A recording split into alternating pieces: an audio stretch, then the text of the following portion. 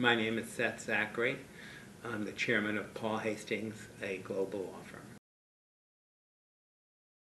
In the 80s, we began to recognize that the future was a bigger, broader future beyond employment law and beyond Los Angeles. And later than many of our competitors, we began to spread east to New York and Washington and Atlanta, actually in reverse order.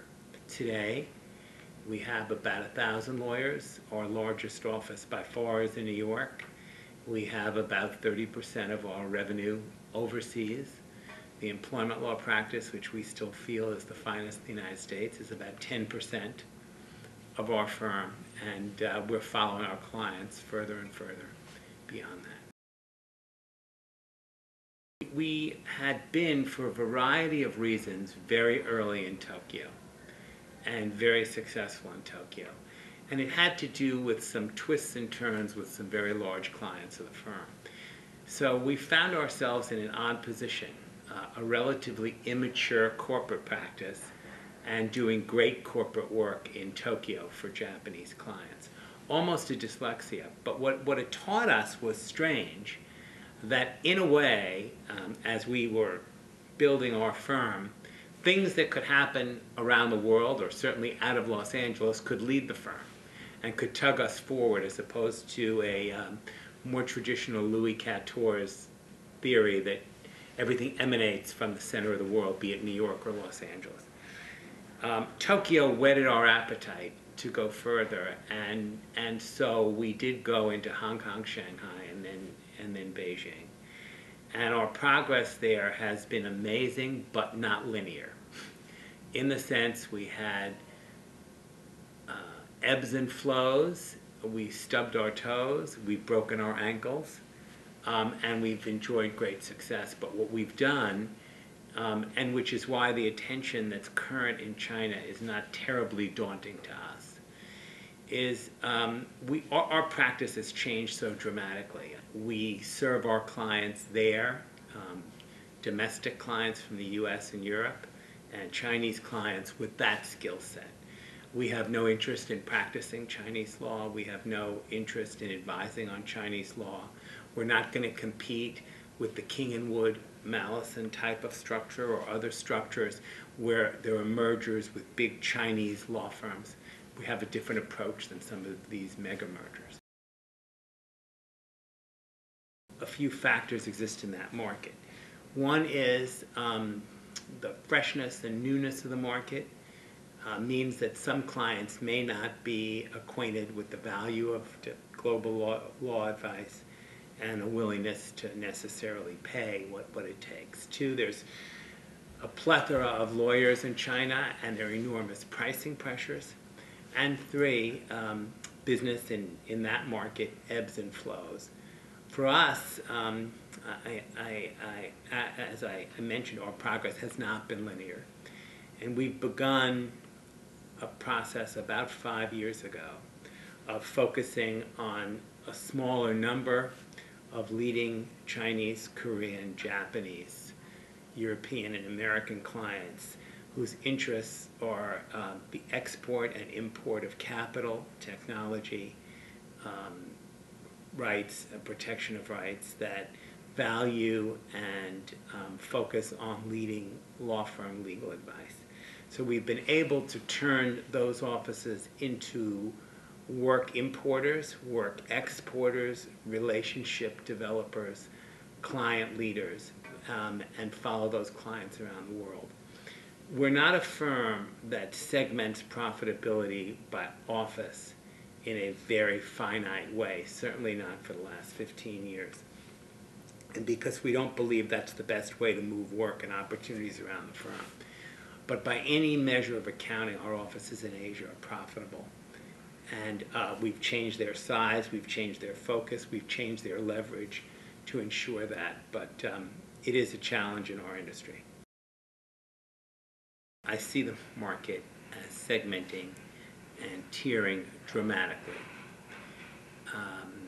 And I see high-value work becoming increasingly concentrated in a smaller number of firms. I see a greater differentiation in the recruitment of talent, in the retention of talent, in the global strength of law firms. And I think there's a bit of a metaphor between what's happening in the law business to what's happening in society. I'm not a person who would live and die by Thomas Piketty, but I do think that the middle is struggling.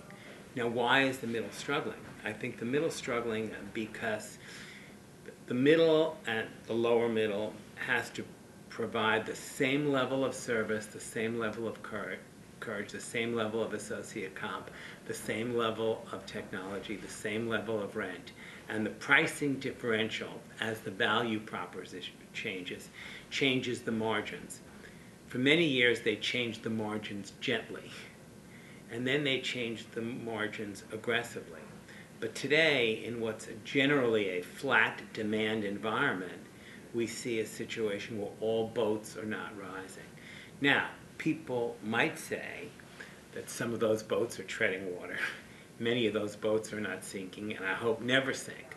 But the truth of it is the top of the market is rising faster.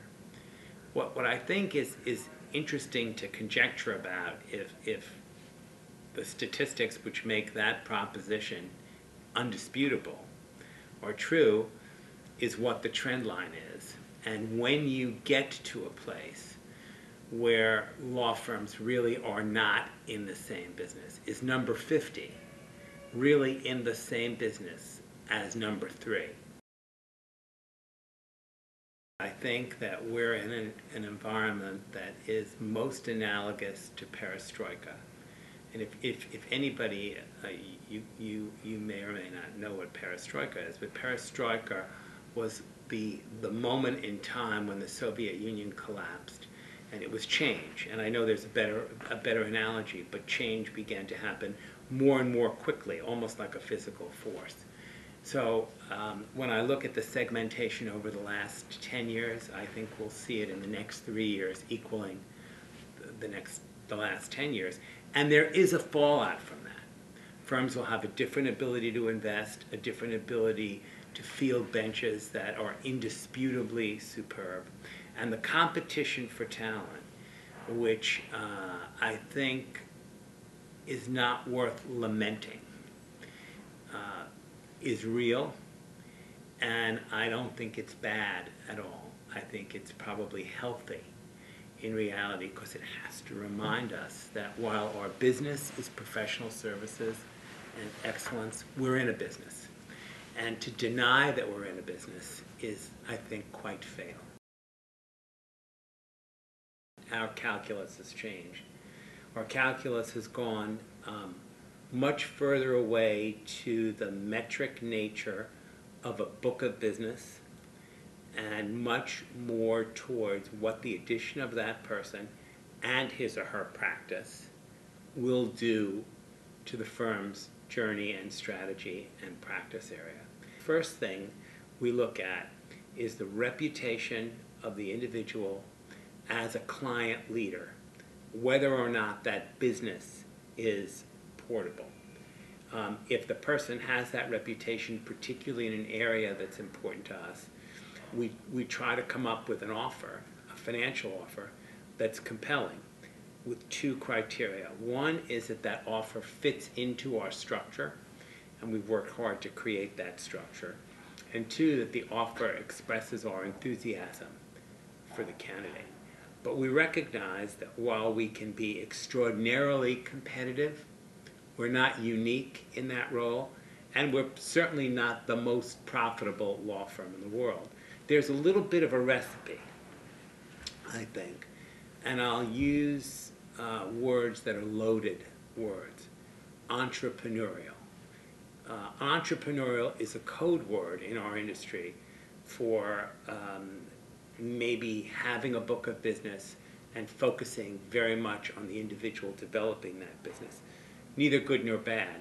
Other code word, institutional. Firms that don't look at those qualities and may eschew those qualities based on a more societal approach to business.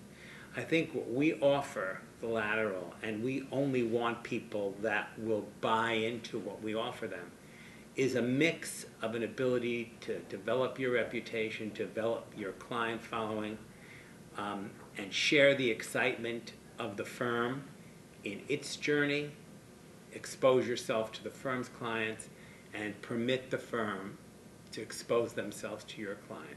So someone has to exhibit both those qualities. The $20 million practitioner who has his or her team, his or her clients, wants to keep it that way and market it based on some percentage of gross is not attractive to us. In the lateral courting process, any sense that the lateral isn't representing themselves, not that we all don't suffer from some element of self-delusion, but that the lateral isn't representing themselves honestly, is a turn-off to us. And any jump ball, we protect the firm in that, no problem walking away. Two, I think a lateral has to understand the firm's journey and the firm's culture. Regardless of the book of business that the lateral might bring us, we built a firm that's more important than any lateral, that's more important than any group of laterals. And if that lateral just doesn't understand the journey, and that's manifested in lots of ways. It's manifested in not understanding our compensation system and what drives that system, what those incentives are. And if the lateral doesn't respect those incentives, they won't respect the firm and they won't be a part of the journey that's useful. So I think all those things in a courting process and wondering whether people will fit, no matter how broad our panoply is of personalities, whether people will make the firm and our culture stronger and richer, is what we consider, and we have no problem walking away. What happened to that firm over a period of time, and I don't know what its number was, but 30 years ago it had 700 lawyers, so it was the second largest according to what I read. Okay, second largest firm in the States, and obviously it's gone. Did inform my own viewpoint. In some ways, I was fortunate to come to Paul Hastings before that firm met its demise, and I was only there for a few years. But notwithstanding, I saw the lives of people horrifically affected by that firm's demise. And strangely enough, those were people who were in the fabric of the firm and couldn't replicate that, again, through no fault of their own. That has impacted me. It has made me prize the security and direction of our firm. And it has made me realize that what keeps a firm strong is two things. It is the financial success of the firm, but more importantly, the confidence in the future of the firm, and some level of engagement, because every partner is different, in the journey of the firm. That creates some level of professional satisfaction or professional reward in addition to that sense of confidence in the firm. And I think the reason that someone might say that I'm extreme in that viewpoint and not tolerant of dissent in that viewpoint is probably because from afar, 7 blocks down Park Avenue where I was and where that firm was when it met its demise, I thought of it as tragic and horrible and avoidable. And so that's obviously impacted me a little. The world is changing, and I think clients are seeking new ways to create value in those representations. And one large school of thought is creating a symmetry between the win for the client and the win for the law firm. And we have no reluctance whatsoever to be part of that symmetry or to respond to that symmetry. We have no reluctance at all to work on the billable hour and in a more traditional way permit the client to absorb benefits and the burdens of the results of that representation. Our goal is to do what the client wants, what the client feels most comfortable about. And for the first time, we're seeing more value or alternative-based fee agreements. People have been talking about it forever, but it's beginning to happen more and more. I think that there probably is a misunderstanding about the antithesis of the billable hour and whether or not it really is antithetical to the client's interest. But whether there's a misunderstanding or there isn't, I think every general counsel feels more comfortable with his or her own mode of billing, and it's based on the matter. We're completely flexible about that. But I think that notwithstanding the chit-chat and the discussion of cap fees, value, over-under closed deal discounts, blended rates, the firms that will succeed really will succeed when the client sees the value proposition. And the client really sees that when its biggest concern or biggest risk or biggest opportunity is up for grabs, they want that lawyer to do it because they believe the value is there. How you package that value, I think we're entirely comfortable about.